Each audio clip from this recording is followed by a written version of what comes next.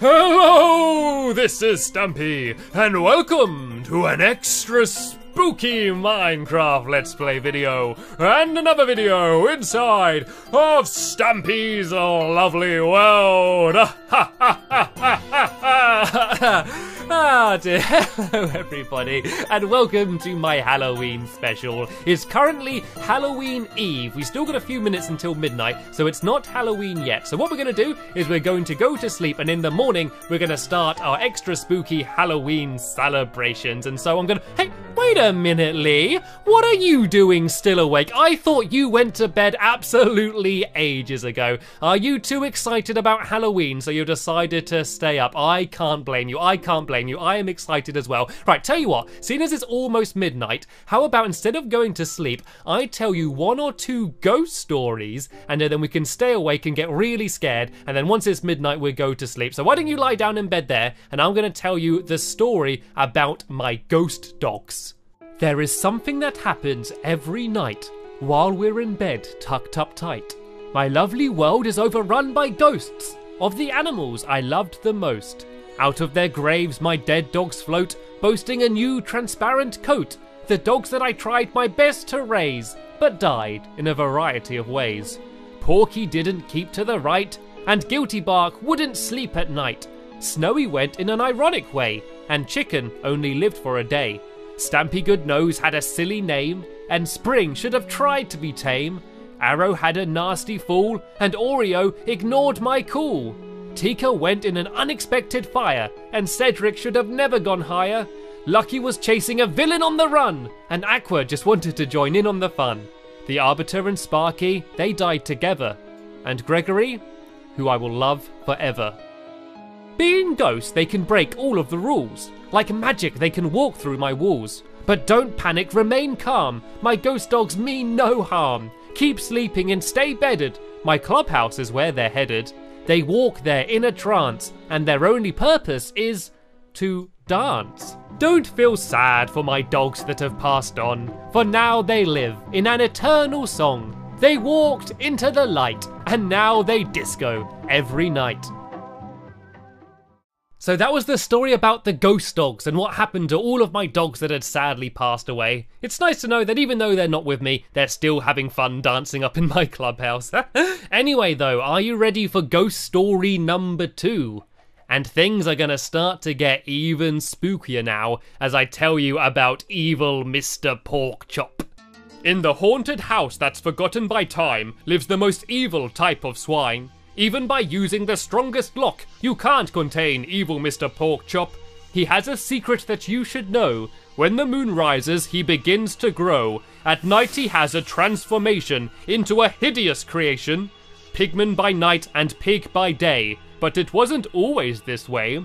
His true story has never been told, but evil Mr. Porkchop is very old. He used to be a human in the past, unaware his form wouldn't last. He worked as a shepherd every single day and loved his job despite the low pay. He enjoyed looking after every single pig and trying to make them very big. You see, he was working toward winning the prized Porker Award, the annual award for the biggest pig in the land, but he was always second, something he couldn't stand. This year he wanted to win more than ever and would tend to his pigs in any type of weather. One day he was approached by an old woman in a cloak.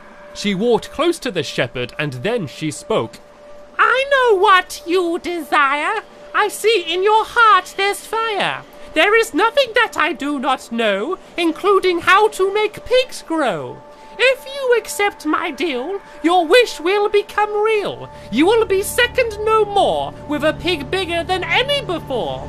In return, all I want is the rest of your swine. You keep the biggest pig, and the rest are mine. Your dream could come true today. So, young man, what do you say? Giving away all of his pigs would be a sin, but that was his only chance to win. What's the point in keeping the rest when you will own the very best? He quickly decided to accept a decision he would soon regret. Moments after nodding his head, he was filled with awful dread. The witch screeched an evil cantation. This started the transformation. Evil Mr. Porkchop had misunderstood the deal, but it was too late now as he started to squeal. He was turned into a monster, half pig and half man. The witch cried out at him as she ran. Your obsession with winning corrupted your mind. You mistreated your pigs, now you're their kind.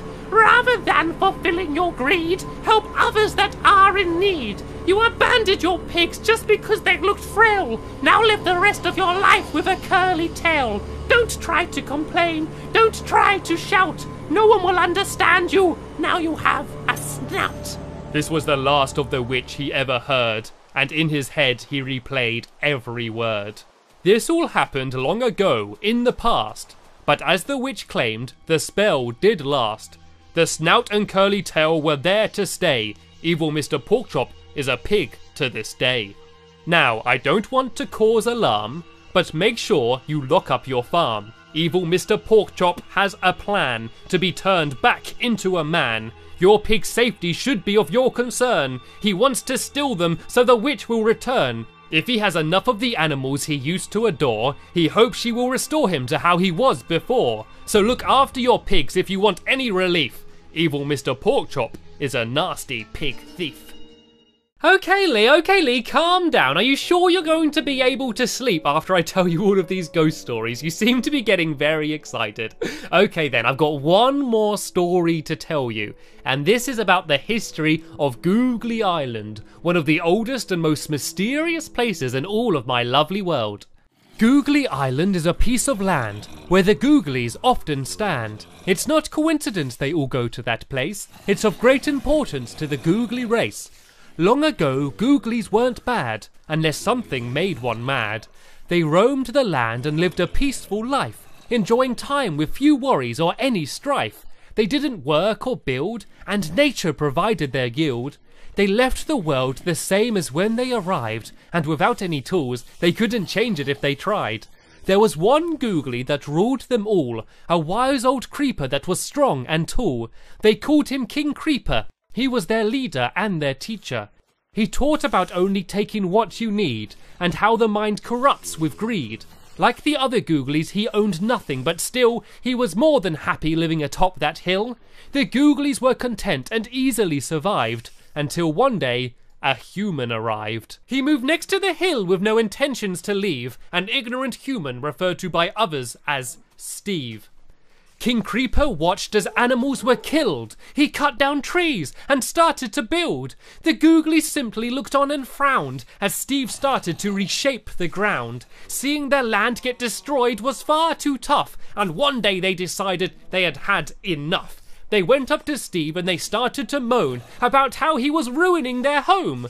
Unfortunately, the message was missed as the Googlies groaned, sizzled, and hissed. Steve ignored them and continued to build his elaborate mansion on the Googlies' field. King Creeper, once calm, now was fuming. He ran to Steve's mansion and started booming. His last sound was a hiss that he sung, followed by an enormous bang! The Googlies couldn't believe what they saw. A creeper had never exploded before. Steve looked at the wreckage and then he said, "You're all bad mobs," and then he fled. The Googlies knew one thing for sure. Their peaceful existence was no more. They had to learn how to fight in order to defend what's right. They had to protect nature's beauty, even if that required getting a little shooty. They will never forget the Creeper King and what he sacrificed to battle sin. In respect to their king, it's where they stand, his old home, Googly Island. And that was the final ghost story of the night. And wait a minute, Lee, have you seen the time? It's gone midnight, which means it's now Halloween. Whoop, whoop, whoop, whoop. Happy Halloween, Lee. And happy Halloween to everybody watching today. We both hope you all have an amazing day. And if you are getting dressed up and going trick-or-treating, we hope you get lots and lots of candies and don't get scared too much tonight. But for us, it's still very late, so we are going to go to sleep. So scuttle upstairs, Lee, and you can go and now rest your head, and hopefully you don't have too many nightmares from the ghost stories I've told you. But don't worry, Lee, everything I said was just a story. Nothing can actually hurt us here inside of my lovely world. We are absolutely safe. Anyway, that's the end of this video. I want to thank you all very much for watching, and we will see you all later. Bye!